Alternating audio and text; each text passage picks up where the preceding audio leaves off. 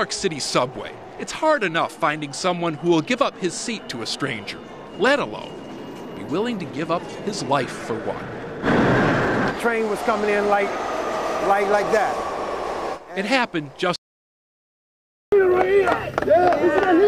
50-year-old William Autrey, a construction worker and Navy veteran, was standing on a subway platform with his two little girls when right in front of them, a man started having a seizure.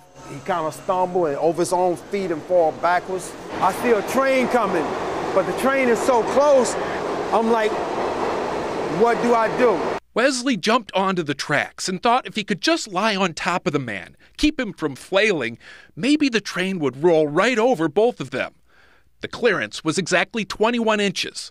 Wesley and the man, 20 and a half. No way the train can stop before this gentleman could get him up off the tracks. So he covered him with his body and pushed him down to a point where the train wouldn't hit his head and held him down under the tracks while the train came and rolled right over the top of him. It gave Wesley's children the scare of their young lives. I thought he was going to get killed. And Wesley, the scare of his, too. I'm like talking to him, sir, you can't move. I got two kids up here looking for their father to come back. I don't know you, you don't know me, but listen, don't panic. I'm here to save you. As for the guy Wesley saved, he's 20-year-old Cameron Hollipter.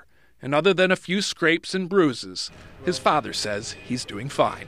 Mr. Autrey's instinctive and unselfish act saved our son's life. The word hero gets thrown around a lot nowadays. What a better way to start off the new year than to save a life.